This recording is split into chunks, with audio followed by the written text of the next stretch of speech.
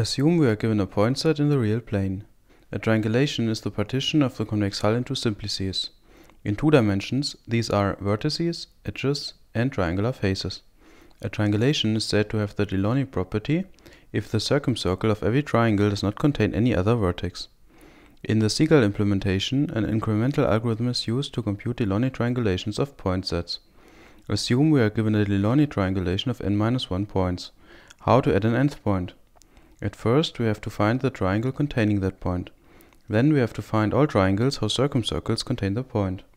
These triangles are said to be in conflict. The new triangulation is obtained by deleting all triangles in conflict and adding new triangles connecting the point to the boundary vertices of the whole. This algorithm works as well in 3 dimensions.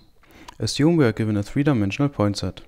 To illustrate the incremental step of adding a new point to an existing Delaunay triangulation, we assume that the triangulation of this point set has already been computed. We want to add this point. At first, we have to find the cell it is located in. Then we have to identify all cells that are in conflict with the point, that is, whose circumspheres contain the point. Now we can delete these edges, creating a hole that finally is to be filled with new edges, connecting the point to the vertices of the whole. Let us now present the periodic space. We assume a square with the property that if we leave the square on one side, we enter it immediately on the other side. What happens if we compute a triangulation of a given point set in the same way as before?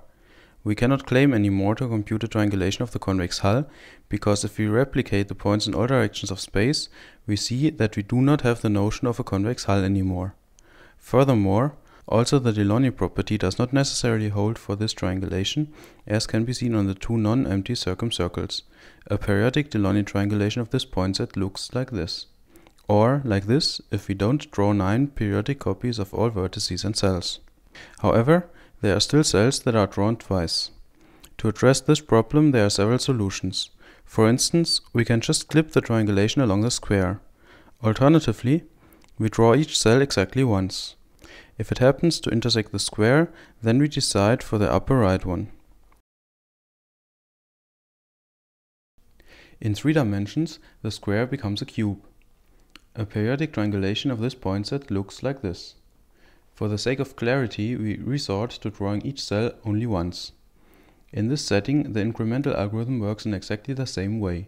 Assume we want to add a new point to the triangulation. We first have to find the cell that contains it. Then we have to identify the cells in conflict.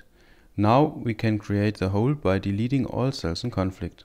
And finally, the star connecting the newly added point to all vertices of the whole.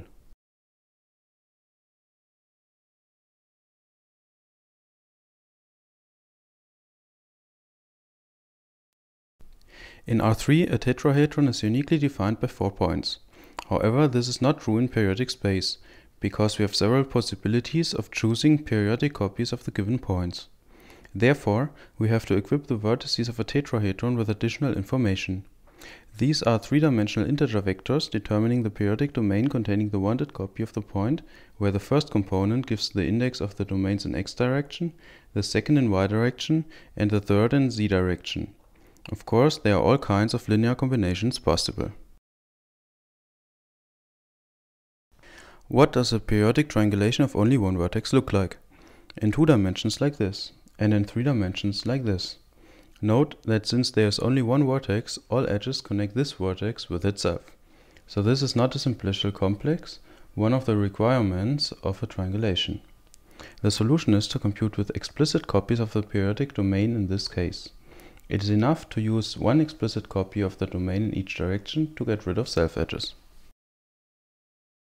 Finally, we show the periodic triangulation demo that we implemented. Starting from the triangulation of one point, we can add several random points. We can have a ball flying through the domain, showing the periodicity.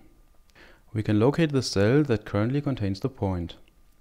We can determine all cells in conflict with the current point. And we can insert points at the current position.